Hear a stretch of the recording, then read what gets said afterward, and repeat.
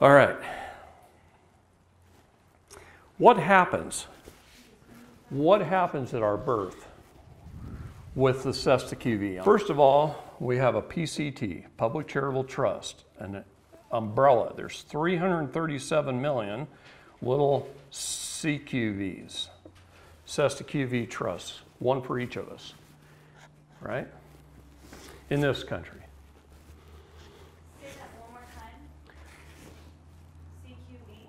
Yeah, every individual in the United States and in most countries of the world have a CESTUI trust. And we have this CQV. And here's what happens, and this is incredibly important. You all know basic accounting? What is that? It's a balance sheet, right? A balance sheet. It's got debits and credits. You guys have been thinking you're the debtor. They keep telling us that, right? We're in debt, we're a debtor. We owe money on credit cards, we owe money on our houses, we owe money on everything. What happens at birth, though, and I'm just going to use the figures from 75 to now because it's round numbers. We were bonded for $1 million. What does that mean?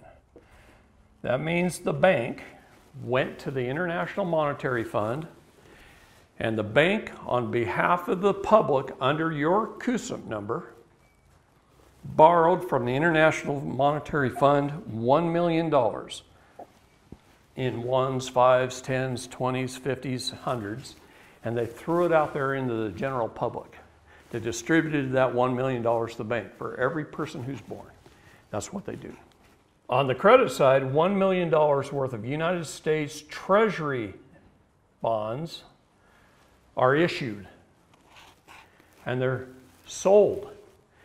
They're hypothecated, they are bundled, and they are sold on the stock exchange.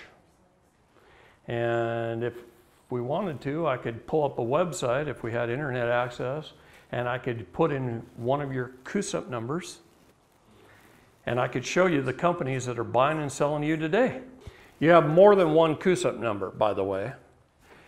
As we increase in value, I'll just put it that way, as we get better in our life, the more we join the military or get more college degrees, we get more and more CUSIP numbers. You are the credit. You are the creditor. They're making you believe you're also the debtor, and you are. You're both. This is your vessel. This is you. Okay? This is your labor. This is your worth. I got 5 college degrees. Every time I got an advanced degree in college, I got a new CUSIP number. So in the military, I got a new CUSIP number. All these CUSIP numbers are attached to my main birth number. Okay? Is this in a bad spot? Anyway, let's stop here. It's a balance sheet, right? It's balanced. It's got $1 million on one side, $1 million on the other.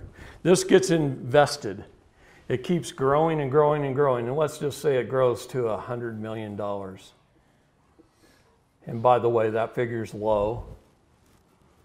I'm giving them the benefit of the doubt. Really? I've seen individuals worth $35 billion or more that didn't know they had a dime. Okay, it keeps growing and growing and growing. Our first 18 years of life, we're not spending anything. So nothing is going over here, our first 18 years. That's growing and growing and growing for 18 years, and it's being hypothecated and traded, and they've done a good job of managing it. They really have.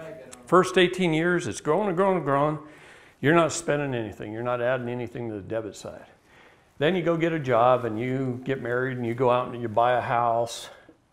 I'm just going to use numbers. The numbers themselves don't matter. It's the concept, okay? You buy a car or two. You buy some utilities or two over your lifetime, some medical bills, some food, whatever. They keep track of it all through your tax returns, your credit card, your bank statements. Banking is all tied into the IMF, the Federal Reserve. We got a big buildings of bean counters called the Department of Fiscal Services, And those accountants just keep track of everything, everybody's life. And this all starts to add up on the debit side. And this just keeps growing and growing and growing on the investment side. At some point in time, you die, and it goes through probate. They take some of this, and let's just say over your lifetime you've spent, I'm going to round it off to $10 million. So they subtract $10 million out of your investment, and they pay off all this, and it becomes a zero balance. They even pay back the initial loan to the International Monetary Fund, plus interest. That was a loan from a foreign entity, by the way, to the Public Charitable Trust. And they pay it back. The balance is zero. Now this has, let's just say for this discussion, has $90 million left in it. What happens to it? The CESTUI trust lives on in perpetuity forever. So it keeps going. Everyone who has ever died since 1933 is currently funding government. This money gets reinvested. They can't take this, but the balance must stay the same forever.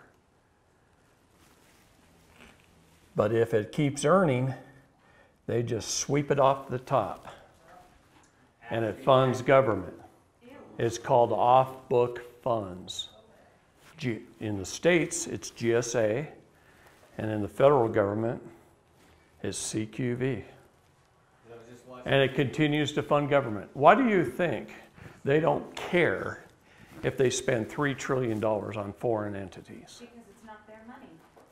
It came out of your trusts. It's not part of taxes. In fact, if you took the entire federal budget, how much is derived from taxes and tariffs?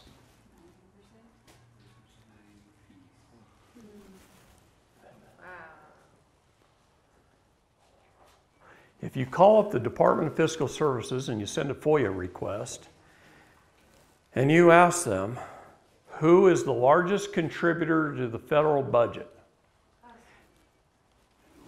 The Department of Justice, to the tune of $1 trillion a day, is taken out of our CESTUI trusts or our court systems every day. $1 trillion. That's more in 25 days than our entire gross domestic product in a year. In 25 days. They don't have to disclose the CQV. See, I had to prove this in federal court to get to talk about it. So, a big portion of this comes out of this before we die. Every time you have a court case, the case is a CUSIP number, the case number. The court clerk is the banker.